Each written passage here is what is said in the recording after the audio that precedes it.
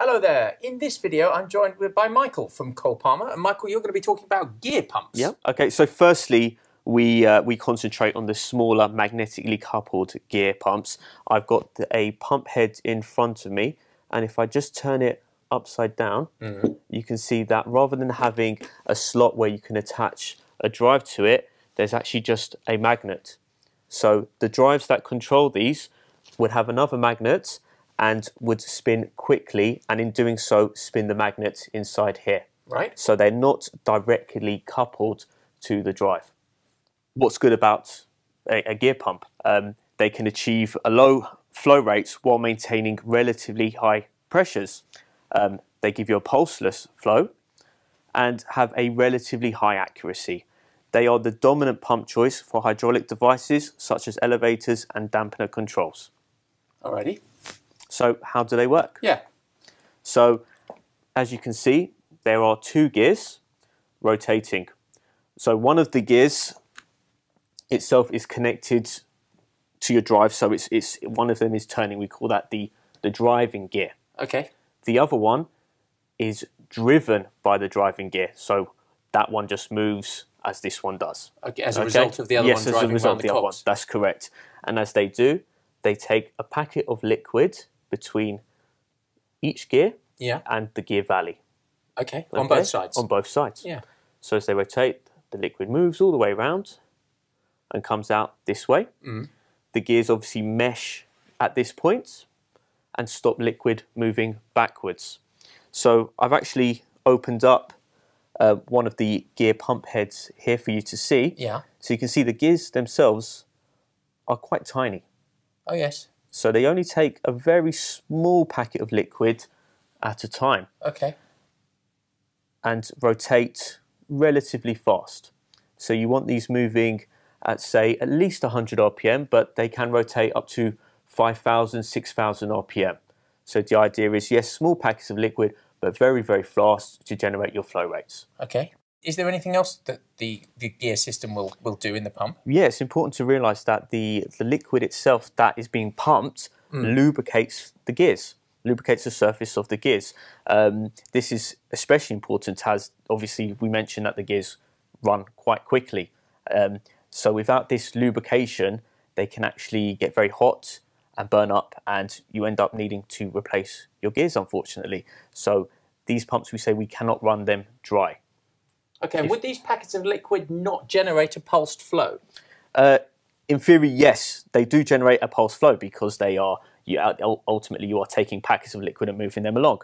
However, as we mentioned before, the packets are very tiny and there are lots of them. So they're going very fast, very tiny packets. So the end result is virtually a smooth flow. So can this pump handle particulates? Well, unfortunately, these kind of cavities are very small. So for a start, there's not much they can actually fit through there. So they can't handle particulates going through the gears. Secondly, particulates could get caught up, especially at the mesh point, and damage your gears. So unfortunately, no particulates for this particular pump. So we have had customers, to stop particulates going through to the pump, put a filter at the inlet. Right. So great, you block all your particulates getting through and you get your liquid just moving.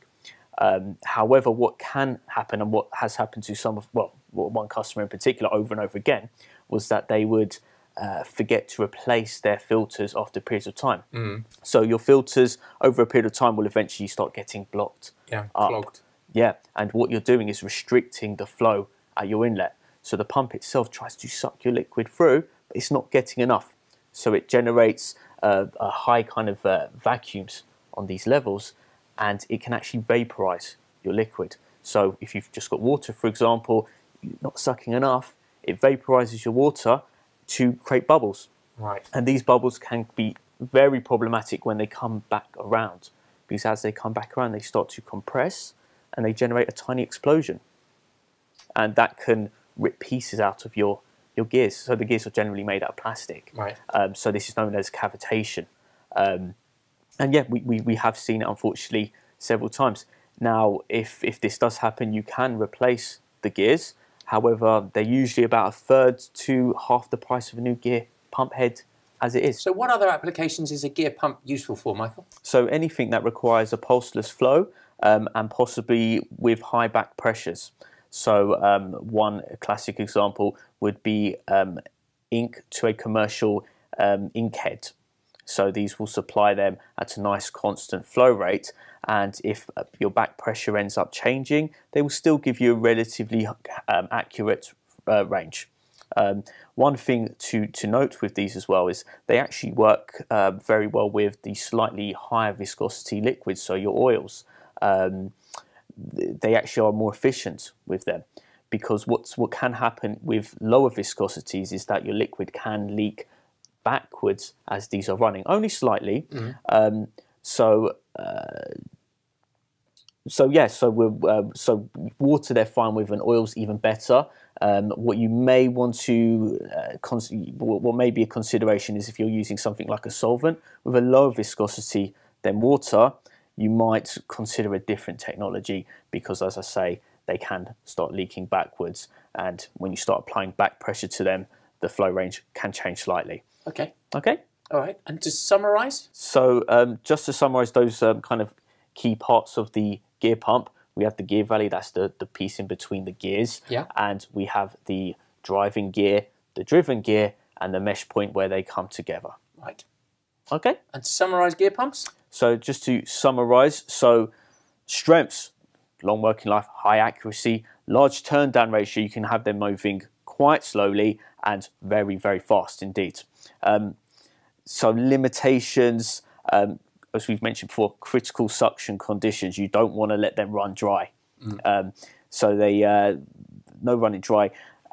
One thing we kind of didn't mention was potential back siphoning. Yeah. When you're trying to do a dose, so you're trying to say, right, I want to do, say, 1 litre and then stop. With these pumps, when you stop them, liquid can move either way.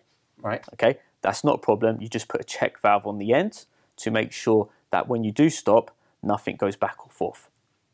You've got a solution. Yeah. And applications? So as mentioned before, accurate for long metering times, and ideally you can provide relatively high pressures at the lower flow ranges. Great. So that's Michael from Cole-Parmer talking about gear pumps. If you've got any more questions about them, please do get in touch with the team.